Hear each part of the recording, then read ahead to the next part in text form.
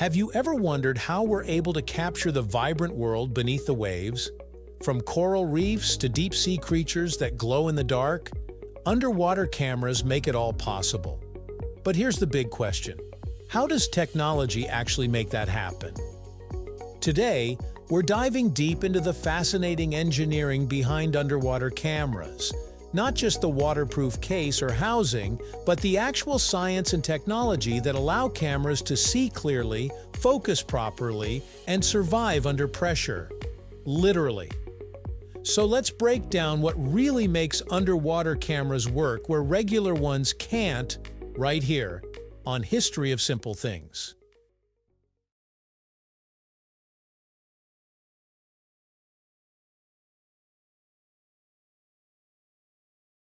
Before we get into how underwater cameras work, let's talk about why they're needed in the first place. Because taking a regular camera underwater is a recipe for disaster.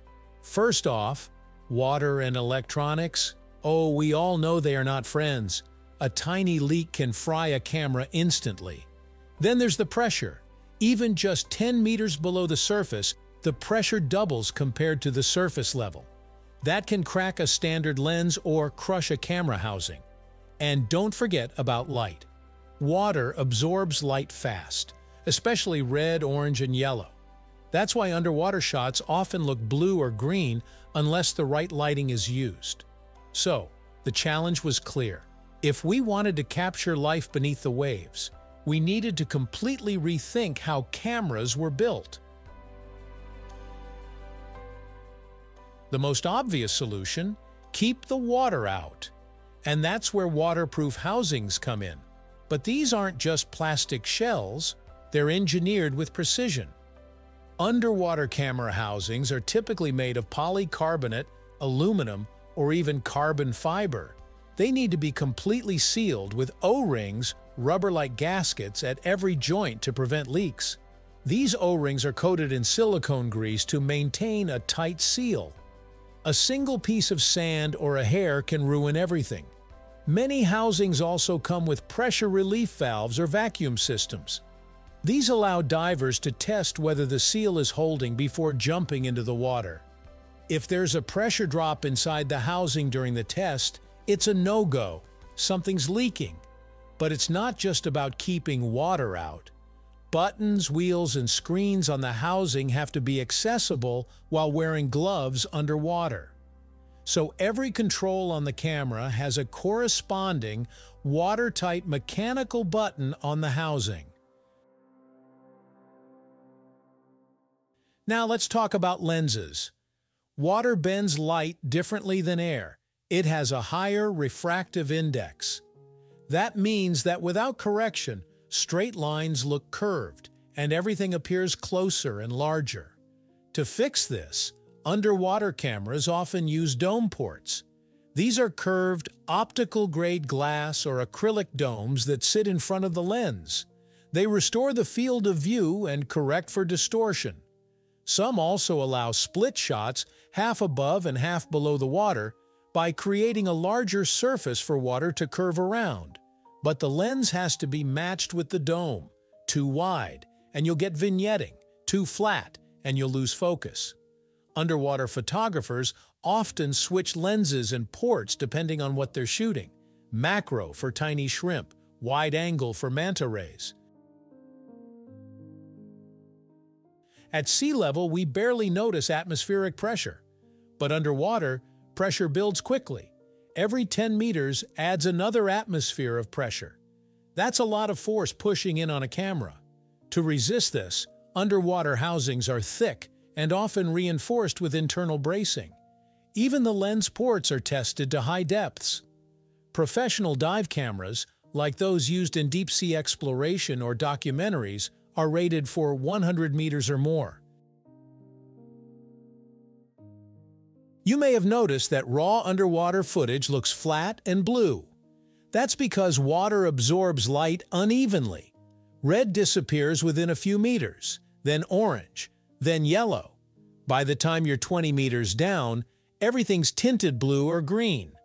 To combat this, underwater cameras use powerful external lights. often LED panels mounted on arms. These lights restore the full spectrum of color, especially for close-up shots. For wide shots, filters come into play. Red filters are used in blue water, while magenta filters are used in green water. These filters rebalance the color spectrum, so footage looks natural, not like it was shot on an alien planet. More advanced cameras also shoot in RAW format, giving editors more flexibility in post-processing to bring out true colors. Here's something you might not think about. Autofocus doesn't behave the same underwater. Because of refraction, the apparent position of a subject is different underwater than in air. So autofocus systems need to be fast and accurate, even when light is limited and particles are floating around. Modern underwater cameras use contrast detection or phase detection systems to keep moving fish in focus. And for video, stabilization is key. Even the calmest diver moves slightly with currents and breathing. Built-in stabilization, along with weighted rigs and handles, helps keep footage smooth.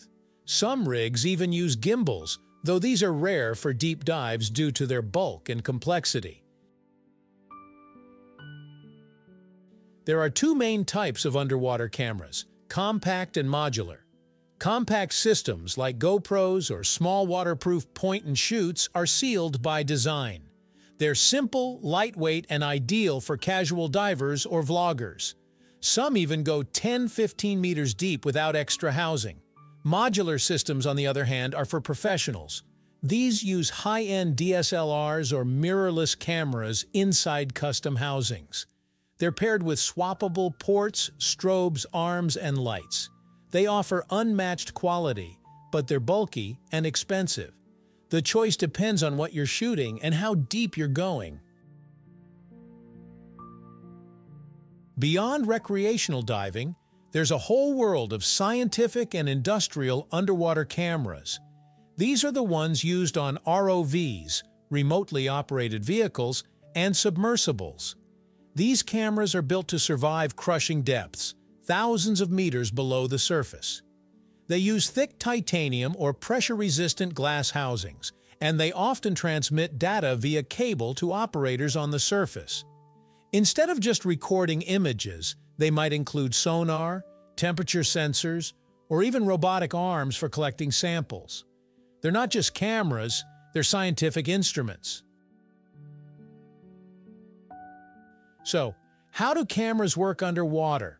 Through smart engineering, clever optics, and a whole lot of waterproofing.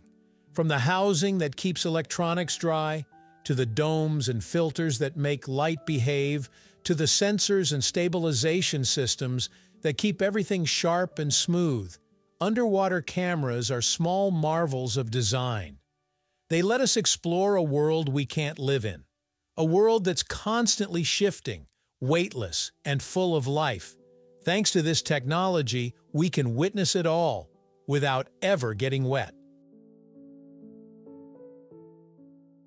So the next time you see a breathtaking underwater shot, whether it's a diver swimming through a coral cave or a whale shark passing by, remember, there's a lot more going on behind that lens than meets the eye.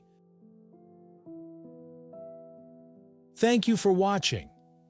If you have suggestions for our next video, feel free to share them in the comments below. We'll be sure to give you an acknowledgement for your contribution. Thank you for joining us on this journey through the history of simple things. Don't forget to like, subscribe, and stay tuned for more stories woven through the smallest details.